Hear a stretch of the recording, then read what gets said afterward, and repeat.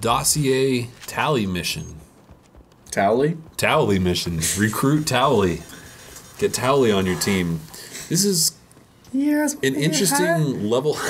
It's an interesting level setup because whenever you're in the sun, the sun is so intense because there's 2 moons on, or 2 suns of Endor? No, not Endor. Fuck. I really should know Luke's home planet. Oh. Wow, I'm really embarrassed now. Anyway, I'm moving on. Whenever you're in the sun, it damages your shields. So you have to stay out of the sun, and that's just kind of like the gimmick of this whole thing. And you're going to be fighting Geth the entire time, so be sure to have... if you have Disruptor ammo, use that. I think that's what I'm using right now with Zaid on my team. Zaid. Zaid on Ahmadinejad. And Michael Bolton. Indeed. So there's 4 collectibles that you do not want to miss on this level. On this video, you'll be picking up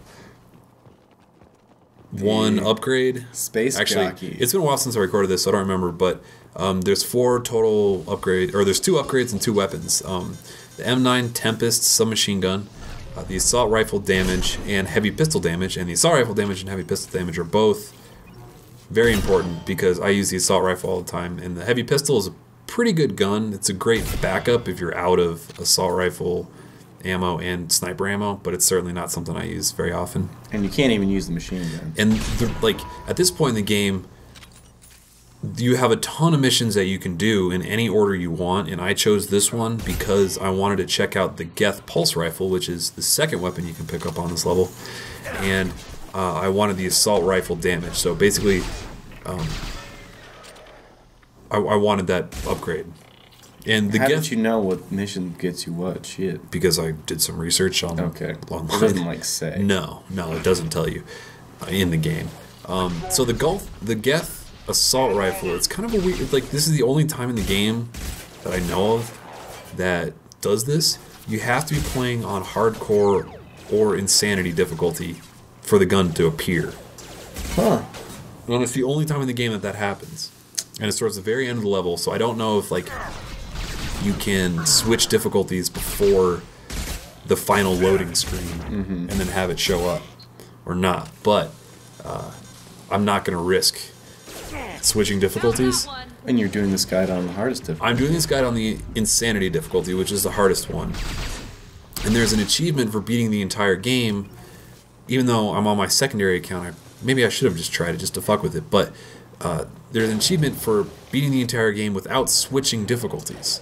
Now, one thing that just kind of that I can see just fucking somebody is if somebody else picked up the game and hey, let me try. Just without even thinking, not intentionally, just on accident, switch difficulties because it was too hard. Like your little brother picks up the game, he's like, "Oh, this is too hard. I'm gonna turn it down to easy just to fuck around." Like when someone picks up your game of Grand Theft Auto and they just start driving into walls and like wasting all your rocket ammo that you paid like thousands of dollars for. You're like, "No, don't save." Shit, it just auto saved. Yeah. Fuck.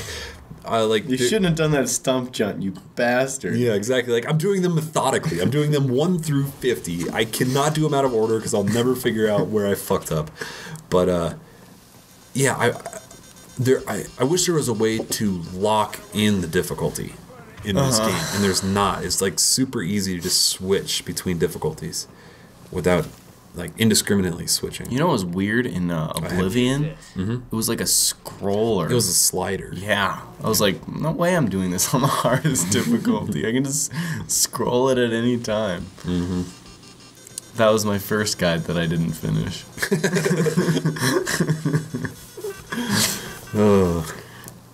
That's a long game, though. That is a long game. Very long game. Yeah, so we've both given up on a Bethesda game. Fallout? Yeah.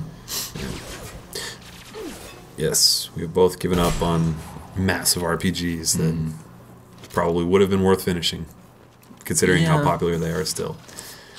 Yeah. I just remember during Oblivion, that's when I subluxed my thumb. And the guy... Subluxed, huh? And Is that when you shove your thumb up your ass and accidentally sit on it too hard? My doctor said it'd be good for me to play video games. Oh.